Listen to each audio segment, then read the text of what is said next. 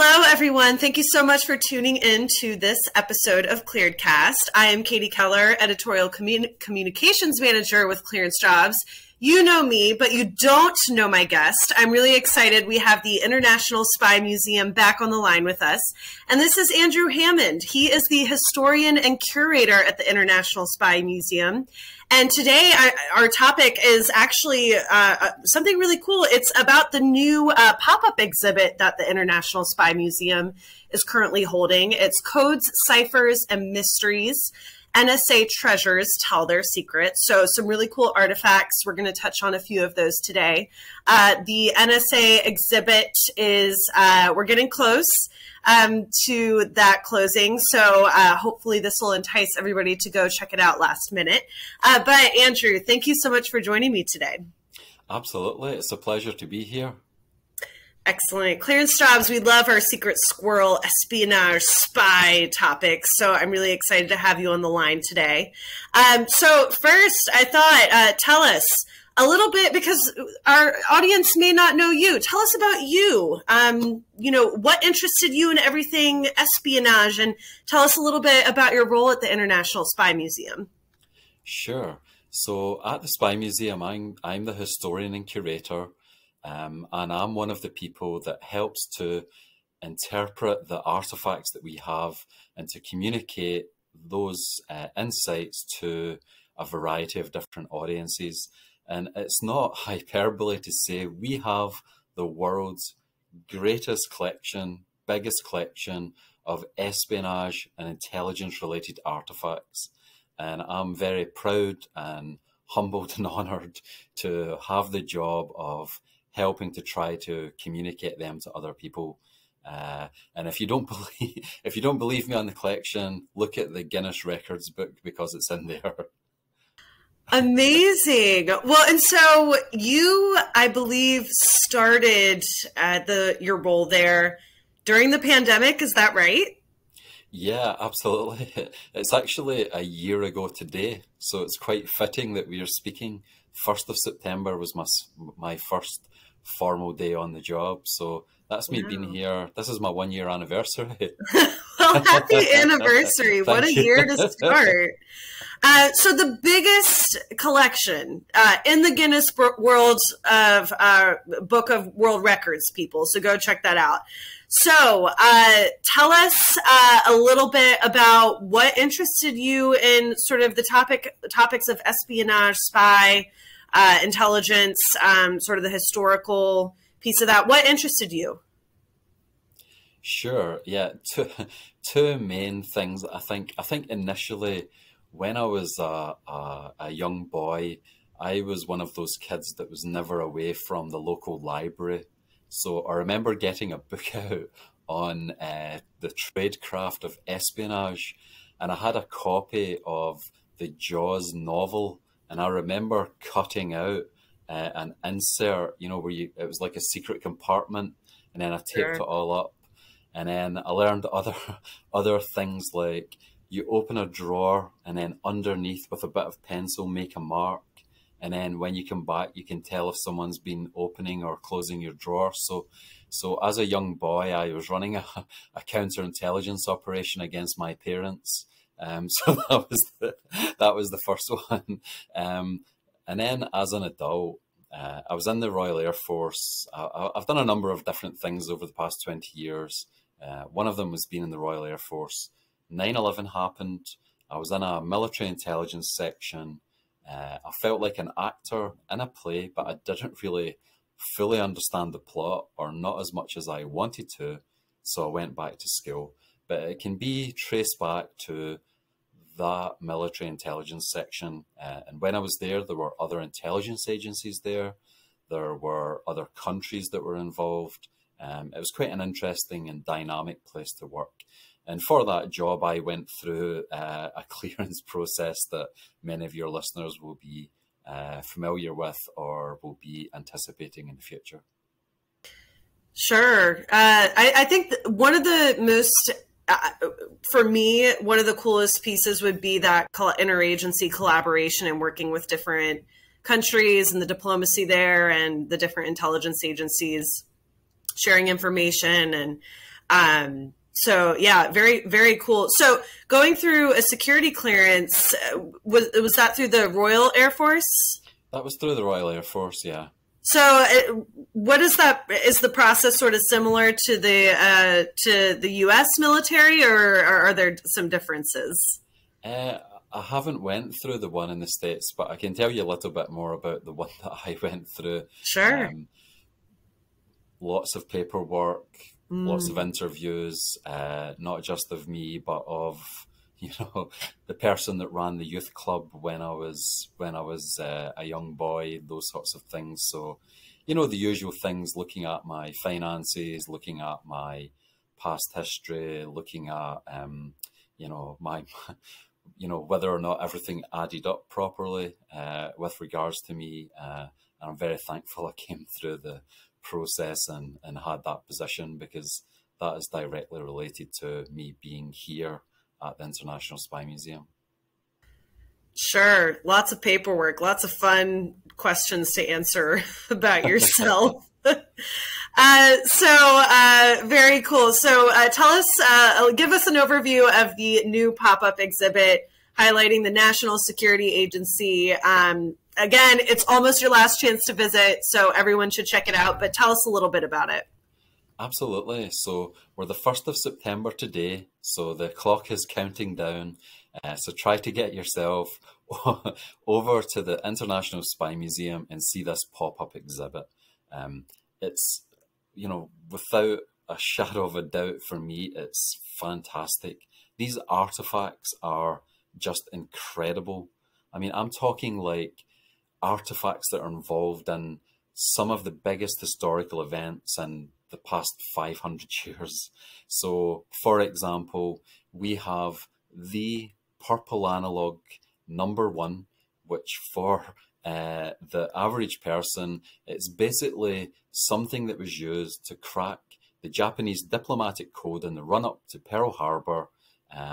So that's one of the artifacts we have. We have the only one of its kind in the world, a B-series Enigma machine, which was, we believe, was used by the Nazi High Command. We have one of my personal favorites is a Comanche code book. So people will be familiar with the Windtalkers, the Navajo, and the Pacific Theatre. What's maybe less well known as the Comanche code talkers in the European theatre. And a number of them were on the beaches in D-Day on the first day in Normandy. So there's just these incredible artifacts, and they're linked up to incredible stories. And just one more, we've got this depth analyzer, which basically, to cut a long story short, it was used to crack the Japanese naval code, which helped a smaller and less experienced US Navy defeat the Japanese at the Battle of Midway. So we're talking about amazing artifacts that are caught up in fascinating stories. Amazing pieces of world history. So probably a great place to take the kids as well. Am I right? Yeah, great place to take the kids. Absolutely. Kids love the Spy Museum. I mean, I'm a good example. Like as a kid, that book on tradecraft. I mean, who doesn't love a good spy story, or who doesn't love to learn more about the gadgets, the people, the stories involved in the world of international intelligence and espionage? Sure. So speaking of gadgets, well, this is a two-part question.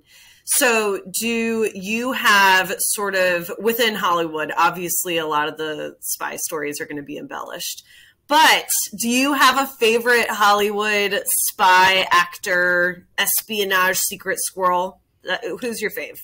Okay, that's a good question, actually. I mean, I think most recently I've really enjoyed Benedict Cumberbatch in The Imitation Game and also in The Courier, which we at the Spy Museum, we recently had a program on The Courier.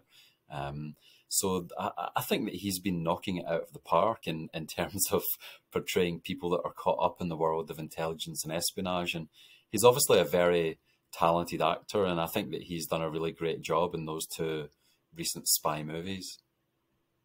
Okay, and so second part to the question. I'd love to hear, within the entire International Spy Museum, what is your favorite place / what is your favorite sort of gadget that you could share with the audience today?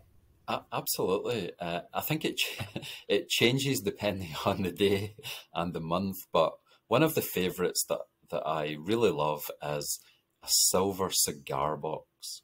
So besides the fact that I'm partial to a stogie myself, um, it's the story behind this cigar box. So, and back in 1917, 1918, there was a British diplomat called Bruce Lockhart, and he was the British ambassador to the Bolshevik Revolution. But what the subplot to this is, he was also caught up in a plot to try to overthrow the Bolshevik regime. And this plot, the Lockhart plot, not many pieces of evidence exist to prove that it went on. But this cigar box is from one of his main accomplices, a guy called Sidney Riley, the so-called ace of spies. And this cigar box, it says along the lines of, in memory of the events that we took part in Moscow in 1918. So that cigar box can take you back. You know, to me, these artifacts, sometimes it's like a way to time travel. You just take a moment, be still, think about the artifact, go back to where it was, and you can go back to a different place in time. And think about that, the Bolshevik Revolution. So if the Bolshevik Revolution hadn't been successful, the whole history of the 20th century could have been different. So this cigar box is just, to me, it's very special. And it's not one that many people spend a lot of time at, but it's really, really special. And spoken like a true historian, time traveling because of this artifact. But it's so true. You know, some of these events, I think, especially some of the maybe not well-known events to the general public or folks who aren't as versed in sort of the spy knowledge, history could have looked, or, you know, the future could have looked a ton different. So tell us any other special programming, pop-up exhibits that you could tease to today for our audience. Yeah, we always have just amazing programs taking place. Our adult education team and youth education team are phenomenal. The adult education team next week, we have a program on the rise and fall of Osama bin Laden. So just before the 20th anniversary of 9/11. They've always got great programs going on. Youth education. Tomorrow we've got a teacher's workshop looking at 9/11 and the intelligence angle. So we are constantly finding ways to connect the past and the present by using our collection and using our specialized knowledge in this area. So those are two of the things that are going on. And further down the line, we're working on some future temporary exhibits, but you know, the museum's only been open a couple of years. We were going gangbusters, and then the pandemic began, but we're back open again. So many listeners, many people out there won't have engaged with our core historical permanent exhibition. Please come and see it. There's amazing stories there. Years of work and thought went into creating all of this. Everything was thought through: the space, the artifacts, the stories, how they link up to bigger themes. So please come. You'll find amazing gadgets, amazing stories, and you'll come away a little bit more enlightened about the world of intelligence and espionage. Sure, and especially our young adults out there, or Gen Z, who may be interested in national security careers or any of this secret squirrel stuff. You know, coming up on the 20th anniversary of 9/11, it may be a good time to, you know, learn a little bit about, you know, around the time when you were born, what was happening in the world, especially the intelligence piece, you know, sort of what the world looked like. Hindsight is a little bit 2020 when it comes to that event, but I know a lot of programming going on, especially in the national capital region. Well, excellent. So maybe the last question. I always love to highlight other podcasts. The International Spy Museum has their own Spycast, and you're the host. So tell us, favorite episodes, any coming up that folks should really keep their eyes peeled for? Yeah. So Spycast, it's been running for 15 years, which in podcasting terms is like, back to the time of the pyramids. So it's been there a long time. We're coming up on our 15th anniversary. We're coming up on our 500th episode. So there's a lot of episodes to choose from. In the past year, I really loved we had an episode on Juneteenth, and we had 3 African Americans talking about an African American spy from American history. As a host, but also as a listener, I really appreciated what our guests had to say there. Coming up for 9/11, we've actually got a sort of mini special where we're going to drop a podcast based on an interview with each of the presidential daily briefers for George W. Bush, Dick Cheney, and Dick Cheney's advisor, Scooter Libby. So they're all going to be coming out very soon. So yeah, we've got a huge back catalogue. If anybody's if you're in prison, or if you're like really looking for something that's going to take you months to do, we've got a huge back catalogue. But those are some of my recent favorites. Some of the older favorites are, there's one episode where the various historians and curators before me talk about their favorite artifact. So that's another one that I particularly enjoyed as a listener. Wow, tons to listen to. Prison, or if we go back into quarantine, you have some options. I'm really interested to hear the advisors to that administration. That's going to be a really interesting episode, I'm sure.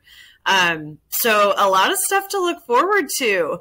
Well, any secret squirrel. So our mascot is a secret squirrel, if you're not aware. That's why I keep saying secret squirrel. We have a ton of swag if you're looking for some secret squirrel merch. But any knowledge you want to hit our secret squirrels that are listening with as we close out? Do you just mean more generally? Yeah, tell us. Yeah, tell us sure. any secret, just any facts you want to leave us with. Sure. Well, one of the things that I studied once upon a time was the Soviet-Afghan War. So Afghanistan, obviously, that war, that post 9/11 war, has now finished. I guess one thing that I would encourage viewers and listeners to do is to look at some of the analogies between the Soviet drawdown in Afghanistan in 1989 and what's happening now. And with historical analogies, there's always like ways that you can, be lazy and not think through the similarities and the differences properly. But I think that will be quite instructive for a lot of people just to do a little bit of research, look at the Soviet experience in Afghanistan, the Soviet drawdown in Afghanistan, and then compare that to the American one. And listeners and viewers can draw their own conclusions. And just to close out, longest war in the history of the United States, Afghanistan. Longest war in the history of the Soviet Union, Afghanistan. Well, and in today's world where everybody thinks they're a geopolitical guru, they need to actually do their research. So yes, very, very great point, Andrew. Everyone, this is Andrew Hammond. He is the curator and historian at the International Spy Museum. So go check out their latest pop-up exhibit. It ends September 30th, so go. It's highlighting the National Security Agency and some of their really cool artifacts. And to learn more intelligence breaking news, other spy history, you can visit news.clearancejobs.com.